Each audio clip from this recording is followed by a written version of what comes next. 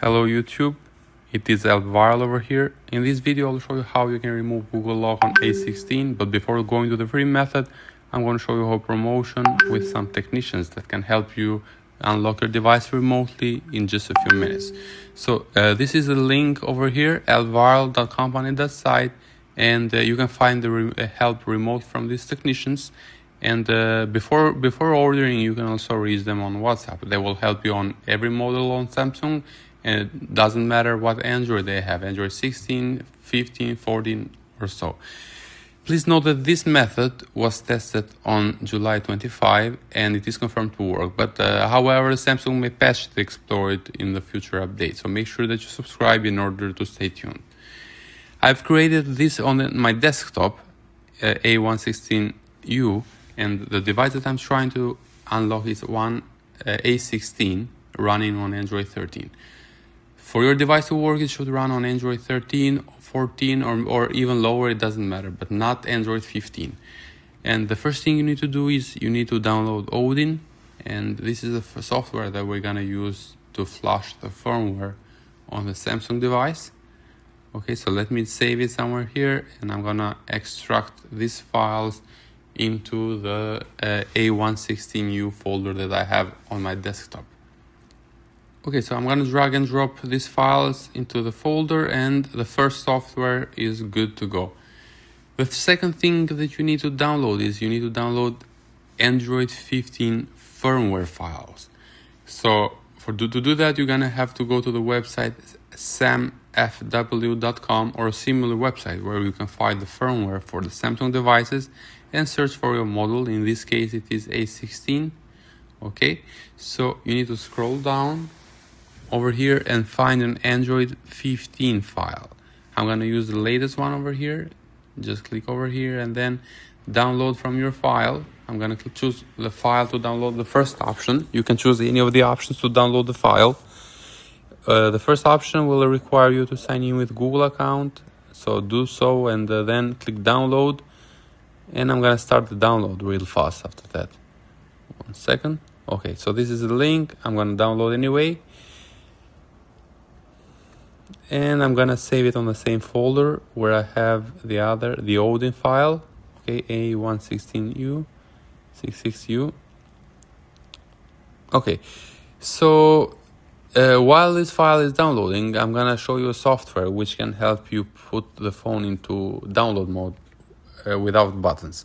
To do so, just write this link, tinyurl.com/albtool. Okay, so this is a file, also another software that might be helpful for you. Click on download over here on the right. Download anyway. Okay, and then great. So I'm gonna save it on the same folder also. And the next thing that you need to do is you need to put the phone into download mode. So the software, the third software that we downloaded, will help you to put the phone into download mode. So let me extract these files first. Okay, so right click on it and then extract all, or you can just drag and drop it just like we did with Odin. It's the same method. Okay, and open the folder over here, click on the key file, and over here there is a license key that you will be using to activate the software, and run the Albviral shop software. Hit yes on this one. Okay, so as you see over here, the phone is showing on my computer. I don't have the phone with me because this is a phone that I'm doing remotely, so this is just for demonstration.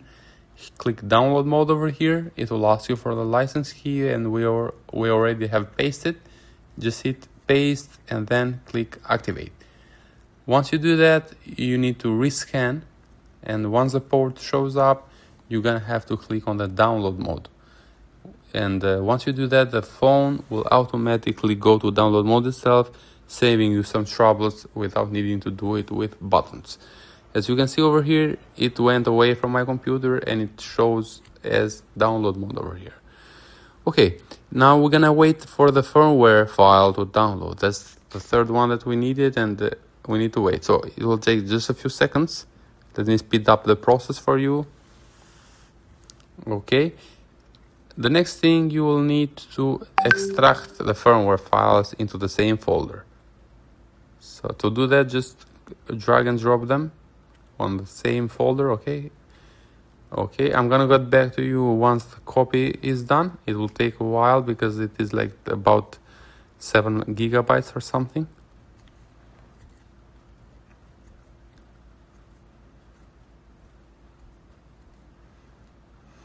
Okay, so now you need to run Odin, the blue icon over here, Odin 3.14.4.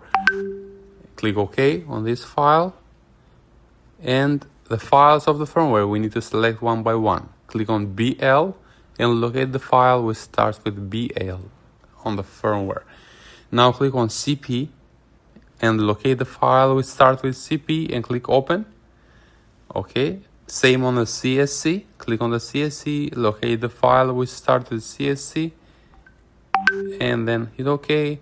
And the last file that you'll need to do is AP. So again, click on AP, choose the file, and hit open.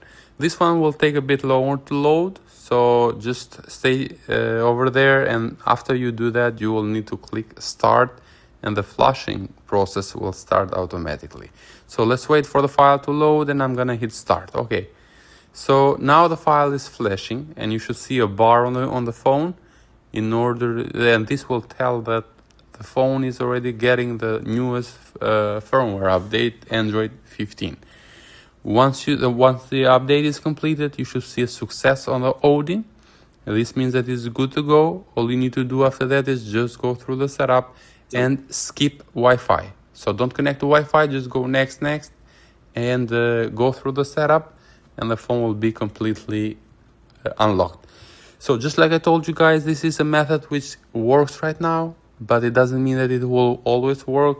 So please stay updated on our YouTube channel in order to get the latest updates regarding FRP bypasses on Samsung devices and also on other models. Okay guys, so thanks for watching. Give it a comment and subscribe.